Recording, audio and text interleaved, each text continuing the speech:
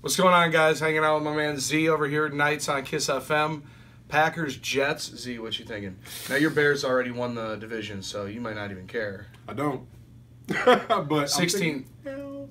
No, my bad. I interrupted you. You're a bad person. 16-13 Packers. Redo that. They finally get a road win. It's not pretty. I'll take 24-17 Packers. There will be a winner, and it'll be the Packers. Maybe. 9-7. Mike Clemens outside of Bart Winkler's house, waiting for the UPS guy to show up so I can steal his presents. Look what happened, man. Look what happened. I broke my toe. You know how? Kicking the competition's ass. Jets looked pretty good last weekend against the Texans, but come on, Green Bay's got to win a game on the road. I say Packers 27, Jets 20.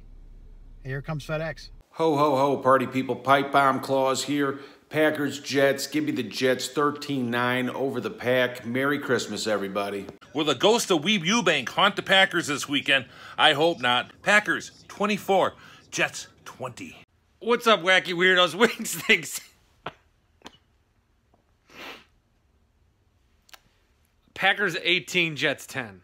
All right, all you f***heads that are getting on Aaron Rodgers, leave the man alone. He's one of the best to play the game.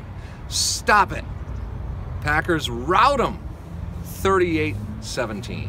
I kind of want the Packers to lose for a higher draft choice, but logically I'll say they win 28-14. Hi everybody, I'm Brady Freeman along with Chuck Freeman. What do you have to say about the Packers, Chuck?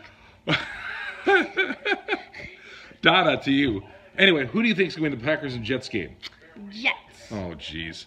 I think the Packers are going to win, and they're going to win 23-19. Rami here, talking to you from my first home, the lovely city of Chicago and Millennium Park. Back to you in my second home, the lovely city of Milwaukee, before I move on to my third home, the lovely city of Minneapolis. One more Packers prediction for you before I go. Packers knock off the Jets 24-14 this Sunday.